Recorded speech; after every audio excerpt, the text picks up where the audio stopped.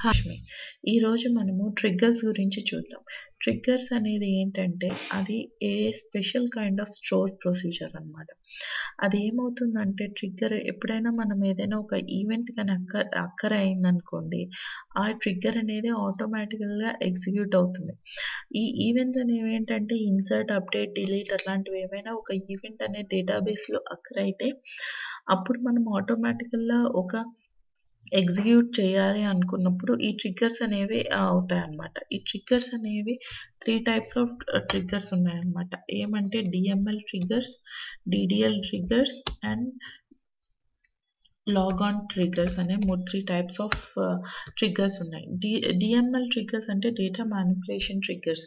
ఇవి ఎప్పుడు అవుతాయంటే data manipulation triggers అనేవి ఎప్పుడైనా ఇన్సర్ట్ చేసినప్పుడు, డిలీట్ చేసినప్పుడు, అప్డేట్ చేసినప్పుడు ఇలాంటప్పుడు మనకి ఇవి DML ట్రిగ్గర్స్ అనేవి ఎగ్జిక్యూట్ అవుతాయన్నమాట. అదే DDL ట్రిగ్గర్స్ అనేవి ఎప్పుడు అవుతాయంటే డేటా డెఫినిషన్ ట్రిగ్గర్స్ అనేవి క్రియేట్, ఆల్టర్ అండ్ డ్రాప్ ఇలాంటి ఆప్షన్స్ ఉన్నప్పుడు ఈ ట్రిగ్గర్స్ అనేవి ఇది లాగాన్ ట్రిగ్గర్స్ అనేవి ఎప్పుడు అవుతాయంటే ఎప్పుడైనా లాగాన్ ఈవెంట్స్ అవన్నీ ఎప్పుడైనా సెషన్లోకి యూజర్ లాగాన్ అవ్వాలి అనుకున్నప్పుడు ఆ పలానప్పుడు మనం ఏదైనా క్రియేట్ చేస్తే అప్పుడు మనకి ఈ లాగాన్ ట్రిగ్గర్స్ అనేవి అవుతాయి. మనం ఫస్ట్ DML ట్రిగ్గర్స్ అనేవి చూద్దాం. ఈ DML ట్రిగ్గర్స్ అనేవి మళ్ళీ ఈ DML ట్రిగ్గర్స్ అనేవి ఇవి మళ్ళీ క్లాసిఫై ఇంటూ 2 టైప్స్ అనమాట. ఏంటంటే అంటే ఆఫ్టర్ ట్రిగ్గర్స్ ఇంకొకటి వచ్చి ఇన్స్టెడ్ ఆఫ్ ట్రిగ్గర్స్ అనే 2 టైప్స్గా డివైడ్ అయ్యాయి.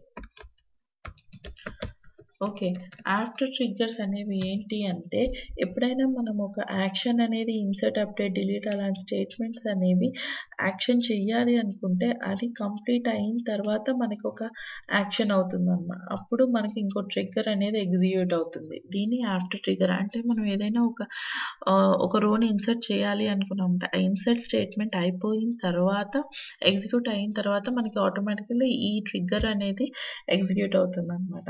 ఇది ట్రిగ్గర్ అనే ఆఫ్టర్ ట్రిగ్గర్ అనేది.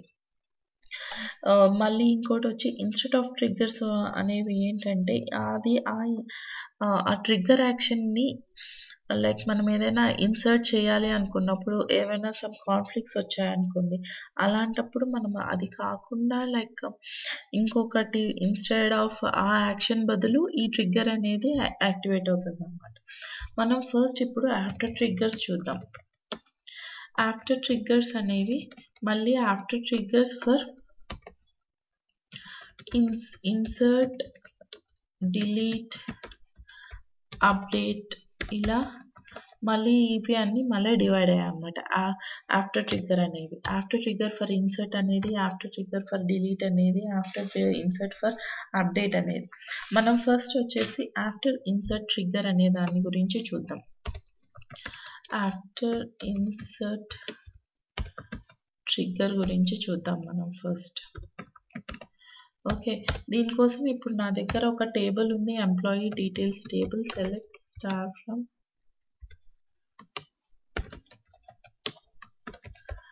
ఎంప్లాయీ డీటెయిల్స్ టేబుల్ ఒకటి ఉంది. దీంట్లో వచ్చి నాకు సమ్ డేటా ఉంది.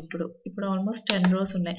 ఇప్పుడు నేను ఈ డేటాలో ఈ టేబుల్లో ఏదైనా ఒక వాల్యూని ఇన్సర్ట్ చేసి ఇన్సర్ట్ చేసిన తర్వాత దాంట్లో మళ్ళీ పలానా టైంలో పలానా రోజున ఈ పలానా ఎంప్లాయీ ఐడితో ఇన్సర్ట్ అయింది అనేది ఇంకొక టేబుల్లో నాకు డేటా కావాలన్నమాట. దానికోసం ఇప్పుడు నా దగ్గర ఆల్రెడీ క్రియేట్ చేశాను ఎంప్లాయీ ఆడిట్ టేబుల్ అనేది. దీంట్లో 2 columns ఉన్నాయి. ఒకటి వచ్చి ఐడి కాలమ్, అది వచ్చి ఐడెంటిటీ ఇచ్చాను, ప్రైమరీకి ఇచ్చా. ఇంకోటి ఆడిట్ డేట్ అని ఇచ్చాను, దాంట్లో పలానా డేటా అవన్నీ అది ఎన్వార్కార్ డేటా టైప్ వస్తుంది అనమాట. ఇప్పుడు నేను ఒక ట్రిగ్గర్ క్రియేట్ చేస్తున్నాను. దానికి create statement create trigger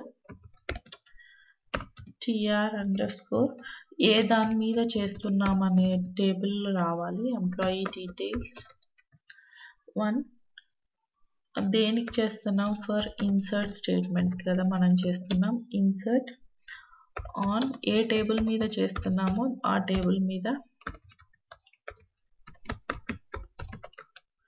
detail దేనికి చేస్తున్నాం ఫర్ ఇన్సర్ట్ కోసం చేస్తున్నాం కదా ఇన్సర్ట్ అని ఇచ్చాం ఇప్పుడు next as begin as usual ఇక్కడ నేను ఒక డిక్లేర్ చేస్తున్నాను ఒక వేరియబుల్ని @id ఆఫ్ టైప్ ఇంట్ నెక్స్ట్ వచ్చి select @id equal to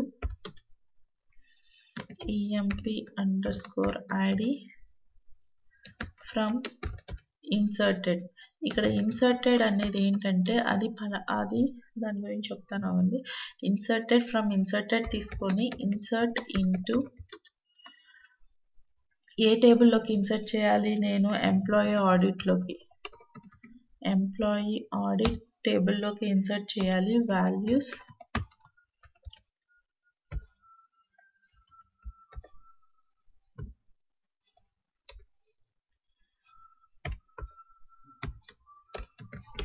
new employee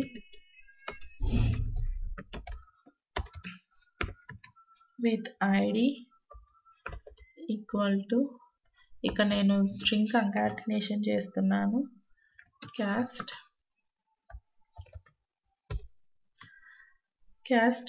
@id ఇంటి కదా దాన్ని ఇంటీజర్ నుంచి as nvarchar of size some 5 ఇచ్చాను ఓకే నెక్స్ట్ మళ్ళీ next is added to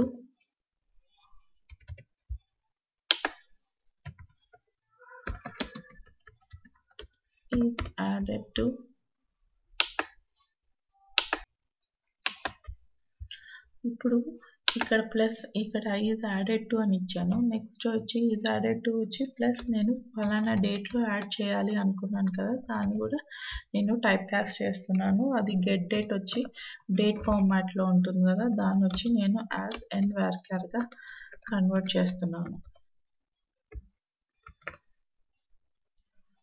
okay ఇది ఇప్పటికి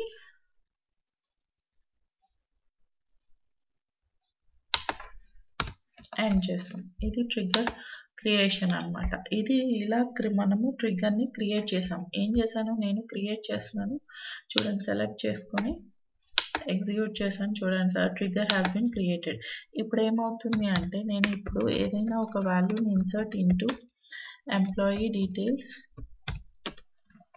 వాల్యూస్ ఏమి ఇస్తున్నాను like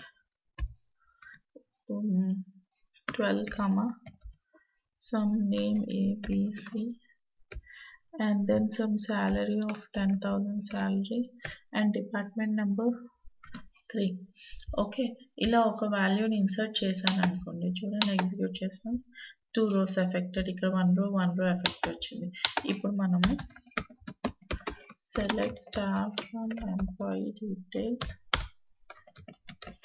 select star from employee audit okay ఇప్పుడు చూడండి employee ID employee name department ID మనకి ఇక్కడ వచ్చి మనము